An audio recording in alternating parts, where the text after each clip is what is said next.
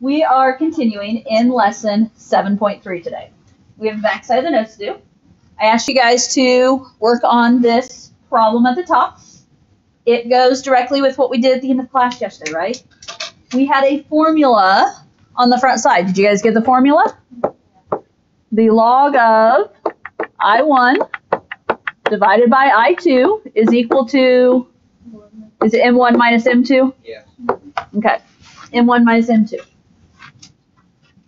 You're asked here to compare the intensities of two earthquakes, one registering 8.0 and one registering 6.8. What are 8.0 and 6.8? Those are the magnitudes, right?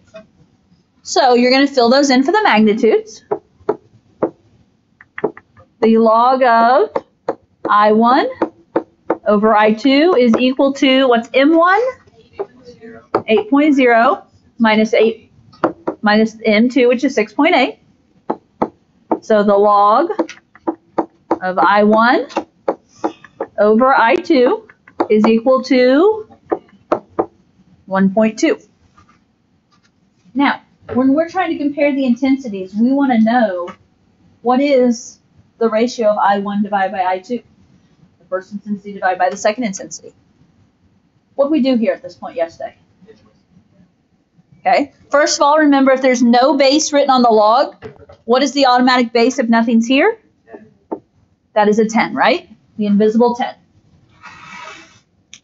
How do we get out of log form? What was our phrase yesterday? Left, right, middle. And so if you recall, the 10 on the left is raised to the 1.2 on the right, and it equals the middle value, which in this case is the first intensity divided by the second intensity. So this is where you grab the calculator, right? Intensity 1 divided by intensity 2. Well, what is 10 raised to the 1.2?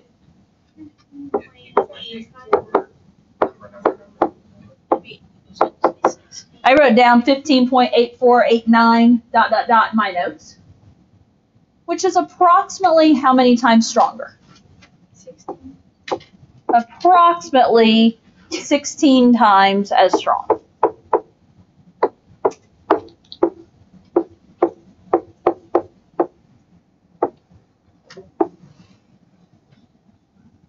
Which to me seems like a lot, when it's only a 1.2 difference on the Richter scale, or 1.2 difference in magnitude, but yet it's 16 times as strong. That seems like quite a bit. Okay, so just a little bit of review there, get us started. We got to review the idea of left, right, middle, if you recall. That's our phrase we're going to use when we're going back and forth between log form and exponential form. And I know you guys are anticipating and just so excited about the next part. Mm-hmm. Right? Yeah. Right? I'm I trying. think you're hilarious. Okay. For sure. We got to talk graphs, right? Graphing. Yes, we got to talk graphing. Now. Okay. I have this on another page, so we have a little more room to work. We're being asked to graph. What's the graph of each of the following? Find the intercept and asymptote. So, do you know anything about what the graph y equals log base 3 of x looks like?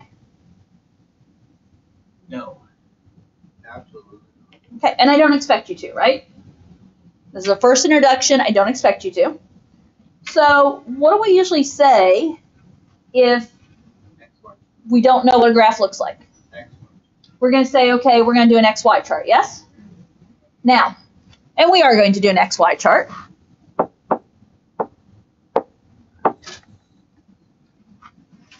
What do we normally do? We normally, notice I say normally, we normally pick -1, -2, 0, 1, 2. Okay, and we put those -2, -1, 0, 1, 2, and we put those in for x. Now, do you know what log base 3 of 2 is? Do you know what log base 3 of 1 is? What log base 3 of 0 is? Log base 3 of -1, -2? You don't know those, do you? Okay, I don't know those, so you're all good. Can your calculator tell you those? No, it can't. Why can my calculator not tell me So these? it only has a base of 10. My calculator will only tell me base of 10. Okay, so we need a plan B here. And as I said, I went ahead and drew the XY chart. We are going to talk XY chart, but we can't really talk about XY chart while it's in a log form. What form can I take this log form to? We can use left, right, middle, and we're going to be going to exponential form. Now, if it bothers you right here, you could rewrite this and say log base 3 of x equals y, if you need that visual there. But we're going to use a left, right, middle to get out of log form, because I can't graph with log form. I don't know the information. So if we use left, right, middle, what's this become? What's left? What's the base of the log? 3 to the power of y equals x. Are we getting a little closer to graphing? Yeah. Okay. Could you flip that? Could it be x equals 3 to the y? You can make it x equals 3 to the y. That would be equivalent. Okay. Now, if we go back to Justin earlier suggested, okay, my x values of -2, -1, 0, 1, 2. Can you do that? Yeah. Do you know 3 to what value equals 2? That's not something we know, is it? What was your thought, Lorna? You could put the 1 to blah, blah, blah, and the y, and then just put the answer in the end. Okay, so what we're going to do, normal rule of thumb, is to pick x's. But today, instead, I need you to pick y's. So, our normal y values we like to use, -2, -1, 0, 1, 2. So, big deal here is, yeah, we're working backwards. We're going to pick our y's. I thought you were writing PA of C or whatever. No. We picked our y's, and so that's how we have the -2, -1, 0, 1, 2. And actually, I'll put it down here that we're going to use y's to find x's. Okay, that's what we're doing, is we're using y's to find x's. And the reason we're doing that is because y is in the exponent.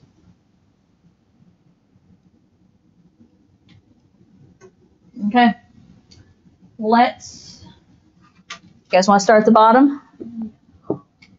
I'll avoid the negative numbers briefly for you. So if we put 2, this is a y value, so we're putting 2 into y. What's 3 to the second? 9. So that 9 is my x because it equals x.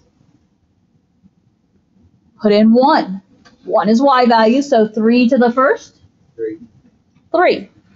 So that is my x value. Now we're going to put in 0. 3 to the 0. 1. Anything raised to the power of 0 is always 1. So we're going to put a 1 here in the x value. Okay, we've got to attack the negatives now. 3 to the power of y. 3 to the -1. 0.3. Yeah, do you remember how to do this, guys? 3 to the -1 is, how do you make a negative exponent positive? You take it to the denominator. So 3 to the -1st is 1/3. Those of you guys that went the calculator route, you got 0.333333333, right? Mm-hmm. That's fine. That's equivalent. So what about the -2? 3 to the -2 is going to be 1 over 3 squared, which is 1/9. Those of you that went the calculator route got 0.111111 repeating, right? How many ones do you want to say there? Okay, let's graph this. 1/9 -2. So I'm going to go very, very little to the right, and I'd prefer to go down too. since it's negative. Okay, so 1/9, -2. So I went right a teeny bit, a ninth of a box, and I went down 2. Then 1/3 -1. I'm going to go right a teeny bit more and down 1. 1 0. Right 1, up or down 0. 3 1. Right 3, up 1. 9 2. Right 9, up 2.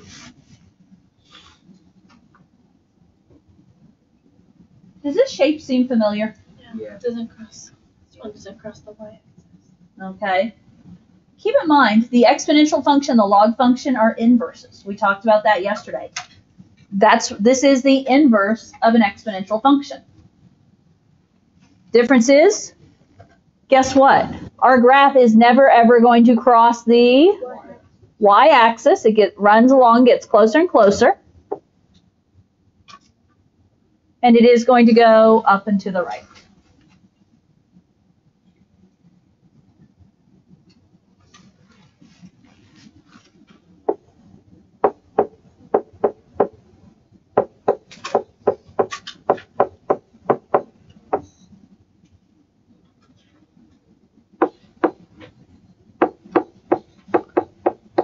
Before we move on to the next one, a couple little things.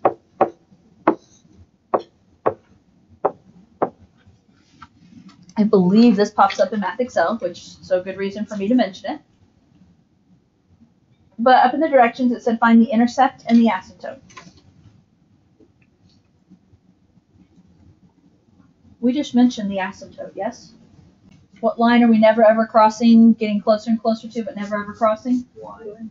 That is the officially, well, unofficially, you guys called it the y-axis, correct?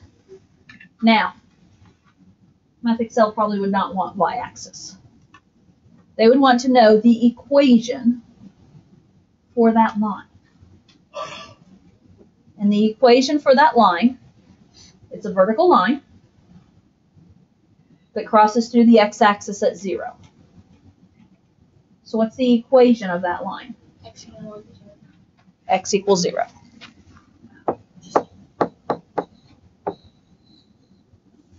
Because anytime a vertical line is always x equals a number, whatever number it crosses through. So this is x equals 0. Okay, so the y-axis is always x equals 0.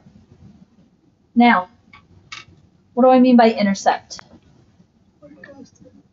Where does this graph cross an axis, right? So when we talk about intercept, I'm talking about where does this graph, where does it cross?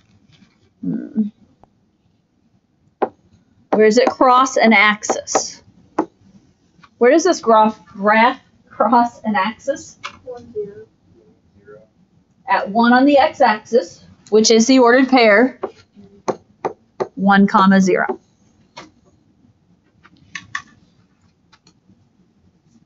Okay.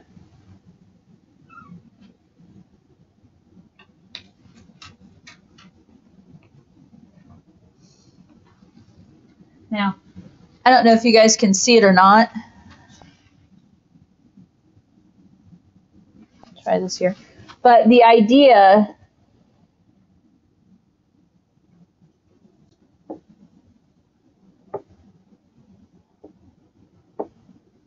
so I'm just going to draw this in dotted line. But here's the idea of what the equivalent function with exponential function would look like. Okay? Notice, do you see the reflection here? Because the idea of inverses is that inverses reflect, that's not what I wanted to do. Try that again. Inverses reflect across the line y equals x. Well, the line y equals x is that diagonal line I just drew. If I took that graph and folded it in half, would those two graphs land on top of each other? And they would. Okay, so remember inverses, x and y values switch. This is what the inverse looks like. That's what we were graphing last week, wasn't it? So that should seem familiar there. Okay. Ready to try B? Okay, well, for the rest of us have to catch up with you then. It's not what I meant to hit. There we go. Okay, B. Y equals log base 4 of x. Do you have a log base 4 button on your calculator? We do not. So, how am I going to write this since I don't have a log base 4 button on my calculator? Okay. 4, the base of 4, raised to the y on the other side, equals the x. So 4 to the y equals x.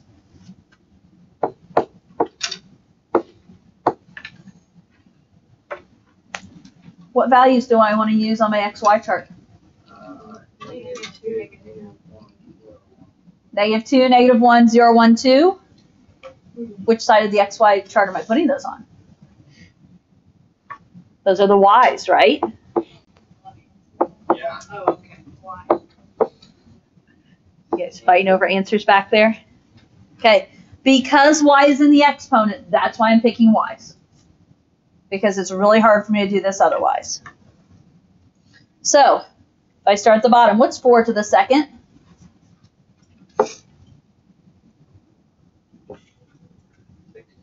16. I know I have others in this class. I know I do. I know. I'll take it. 4 to the first? 4. 4 to the 0. 1. Anything raised to the power of 0 is 1. 4 to the negative first. 1/4. 1/4. Because remember, it becomes 1 over 4 to the first. What about 4 to the negative second? 1/16.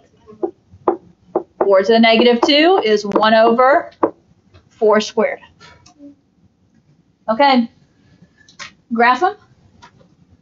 1/16 negative 2. Right a tiny smidge. Down 2. 1/4 negative 1. Right a little bit. Down 1. 1, 0. Right 1 up or down 0. 4, 1. Right 4 up 1. 16, 2. Well, let's see. Here's 10, here's 11, 12, 13, 14, 15, 16. Mine ends up over by my -1. I mean, you can guess it, right? You can guesstimate there. Okay, as I draw this graph, what do we know? We're never going to cross the y-axis. And as we go off right, we're going up, just not very fast. We're going off to the right very quickly, but not up very fast.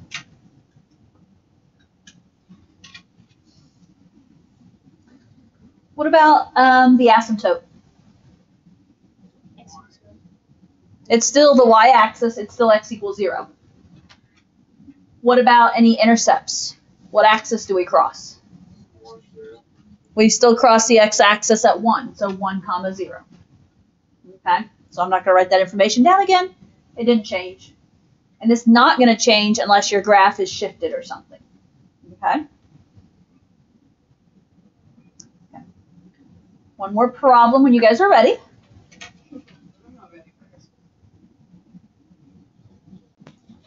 It's not as bad as you think. You already know how to do this next one. Okay. Now, I know it's not your favorite word in math, but describe, which means our answer is going to be using words. Okay.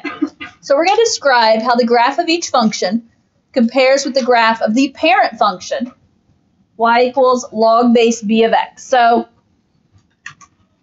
y equals log base b of x is what we just graphed, right? We graphed what? Log base 3, log base 4. You saw they were the same general shape, weren't they? So log function, same general shape. Now, okay guys,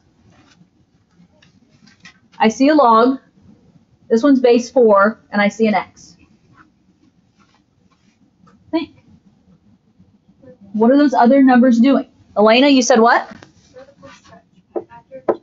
Okay, right there, guys. When it's multiplied by a 2 out front, that's vertical stretch by a factor of 2. I'm going to write it out in like a paragraph form here in a moment, but okay. Justin says the number added or subtracted in the parentheses is left or right, opposite the sign. So this minus 3 says I'm going to be going right 3. And up 4. A number added or subtracted at the end is up or down the direction of the sign. So up 4. Now, as I write my answer out, okay, and I put it in official words and I coherent like sentence, what is my basic graph that all of this is being done to? Base. Okay. Log base what in this particular point? So officially, we're taking the graph of y equals log base 4 of x and doing all these things to it. So I'm going to say the graph of y equals log base 4 of x. That was a sloppy 4. There we go. The graph of y equals log base 4 of x is vertically stretched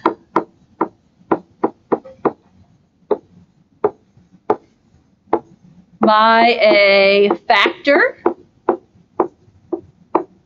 of 2, and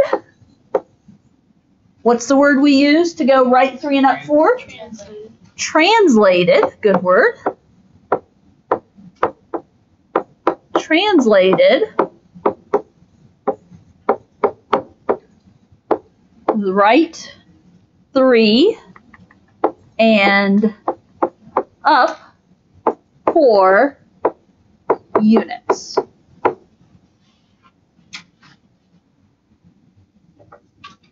You had something on the last test like this, right?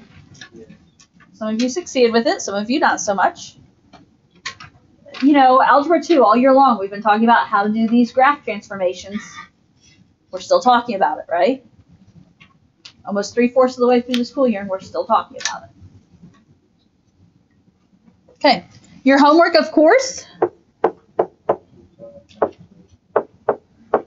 is lesson 7.3 in Math Excel.